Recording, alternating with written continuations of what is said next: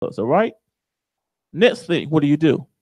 It says here, they overcame by the blood of the Lamb and the word of their testimony. You have to speak it. Remember those people who had not received the blessing of their tithing. And what did they speak? They spoke that the wicked are blessed. They are set up, even they are delivered. But the ones who love God, they spoke also. Amen.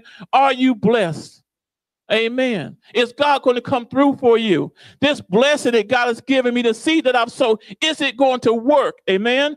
Yes, it's going to work. You have to speak to it. You have to speak those things that be not as though they were. Yes, my blessing is coming. Yes, it's working for me. Yes, God is doing something in my giving. Amen.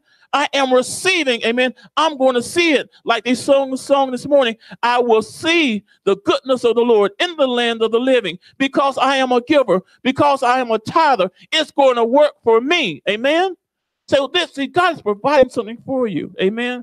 The time has come for you to enter in. But see, you have to know how to enter in. You enter in by your faith, you enter in by your words, and you enter in by your heart. Amen.